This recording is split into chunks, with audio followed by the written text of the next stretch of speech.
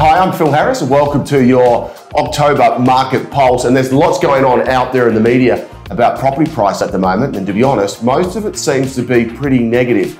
Conversations about rising interest rates, rising inflation, and even articles this week showing that more than 80% of all suburbs across Australia are now showing price declines.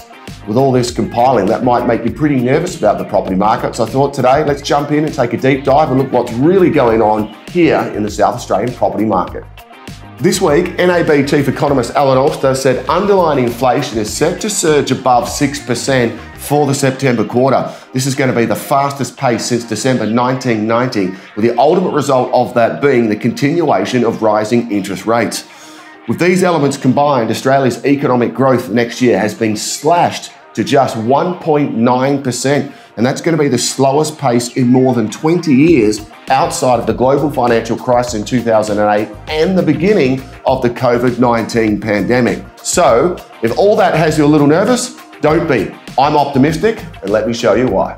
All in all, I think the best way to describe the South Australian property market at the moment is a normalisation. It really is becoming a return to the normal.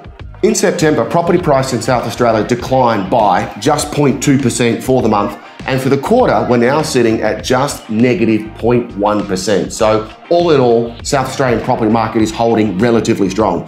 Prices are now just 0.3% below the record high, which was in July of this year. The other key thing to really keep into consideration about the local market is that property prices for the last 12 months are still 19% upwards, which is slightly down from the peak of the market, which was previously sitting at 26%. Now, some other really great news for the South Australian market is that the highest annual growth rate in the country for both regional and capital city markets, hard to believe, well, it was regional South Australia coming in at just over 22% growth.